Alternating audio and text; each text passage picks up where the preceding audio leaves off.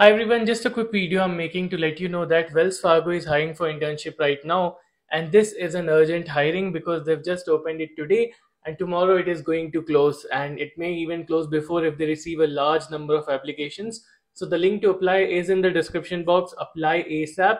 But let me tell you a bit about how you can get your resume shortlisted and increase your chances of basically getting the internship. So first thing that you need to do is make sure that your resume is very well prepped. So what are the things that you need to have in your resume? First, you need to have either Java or Python.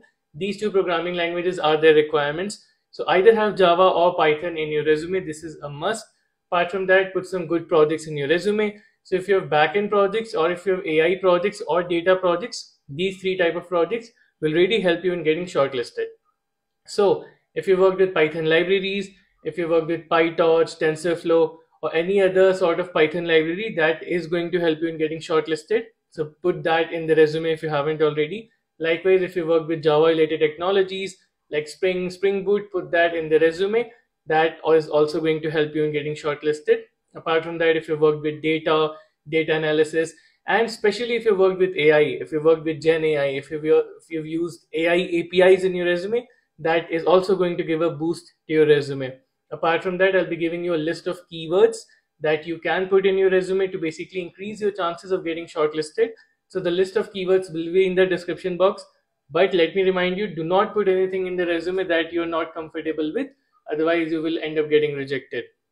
So look in the description box. You will be getting the list of keywords and you can learn and put. You don't need to put all of them, but at least put some of those keywords so that you have a good chance of basically getting through the shortlisting criteria. All right. Apart from that, make sure that your ATS score of the resume is good. Make sure that your resume is ATS friendly. Make sure that you have a good template. I'll be giving you a template in the description box. You can use that template if you want, and make sure that your score is above 85 to 90 because they will be receiving a lot of applications. So you need to make sure that your ATS score is high, your projects are of good quality, and you have the relevant keywords in your resume. These things are going to be extremely important. And let me tell you, this is a golden opportunity, even though it's sort of like a urgent hiring because they're closing it in one day itself.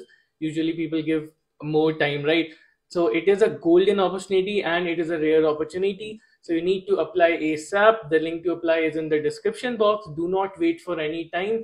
Go apply ASAP. And before applying, just make sure that you put these changes in your resume like quickly as you can. Just make these changes in your resume and apply before it closes. It opened on 27th of July and it will be closing on 28th of July. And one more thing, I make a lot of videos about off-campus opportunities and guides on how to crack them. So if you are someone who's looking for a job or an internship, if you're a college student or a fresher, then make sure that you subscribe to the channel because I'll be bringing a lot more off-campus opportunities, a lot more off-campus hirings on the channel, so that as soon as any opening arises, you will be seeing a video on it on a channel along with a guide on how to crack them. So make sure that you're subscribed and make sure that you stay tuned. And even if you don't get this one, do not worry about it. You'll be seeing a lot more content about openings on a daily basis.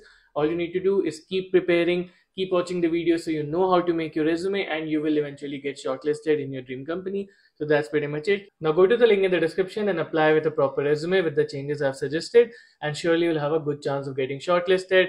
And like I said, you'll be getting a lot more opportunities, so keep an eye out for them as well. And now let's see you in the next one.